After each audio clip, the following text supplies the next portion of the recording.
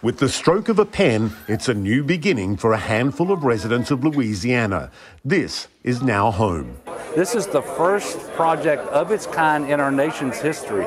These are basically climate change refugees.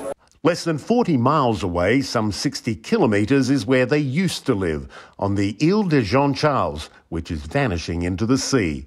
Climate change and erosion from oil and gas canals are largely to blame. In our own yard, right here, I could count 15 trees whenever I was growing up that's not there anymore. Facing the reality of a 98% loss of land in just under 7 decades, the state of Louisiana and an indigenous tribe from the island applied for a new federal grant in 2016 designed to help areas impacted by climate change to move the community to the mainland.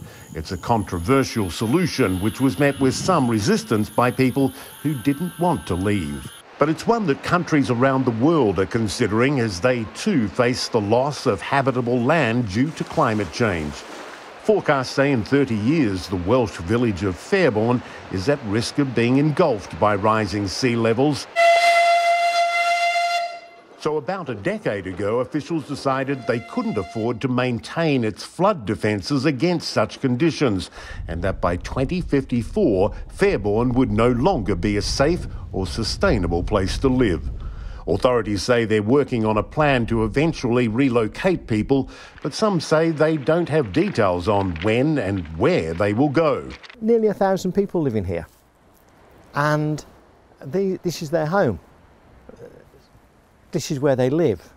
Some residents aren't giving up easily and are challenging the government to find other alternatives.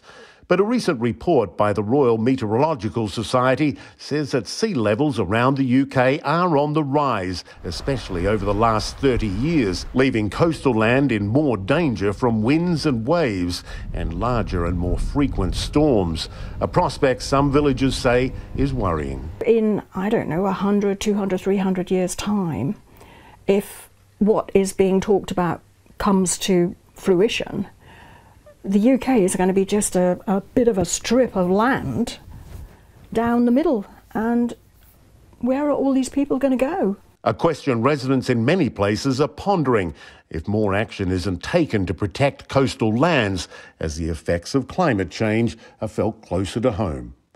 Michael Holmes, CNN.